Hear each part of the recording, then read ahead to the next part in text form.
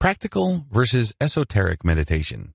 In the first video of this training, I outlined the common myths that tend to hold people back from adopting a personal meditation practice.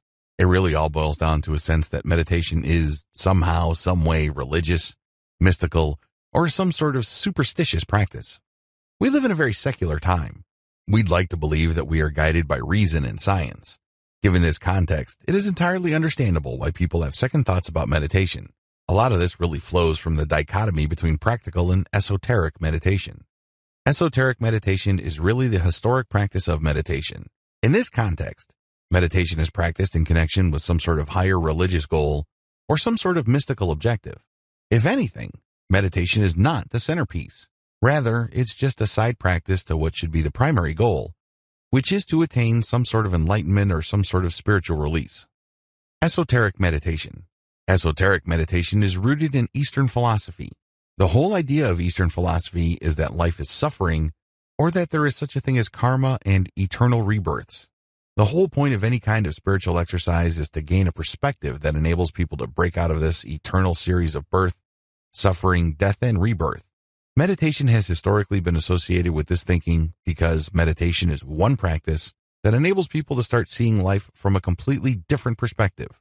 This would enable them to think, talk, and behave differently enough for them to break the pattern of karma or the attachment that keeps them trapped in that mystical circle of birth and rebirth.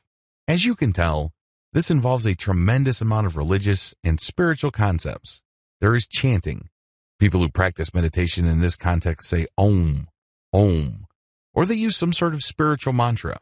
They also engage in yoga and other physical exercises that have spiritual connotations. Practical meditation. Practical meditation simply strips away all the esoteric, religious, spiritual, and mystical layers of meditation.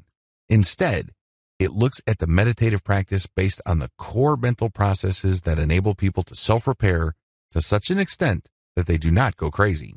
In other words, instead of dwelling on the surface differences, practical meditation goes to the structural components of the meditative act itself and strips away anything that is unnecessary. It also focuses on one non-religious, non-spiritual, or non-mystical goal, which is to achieve focus in the present moment. We're not even talking about peace.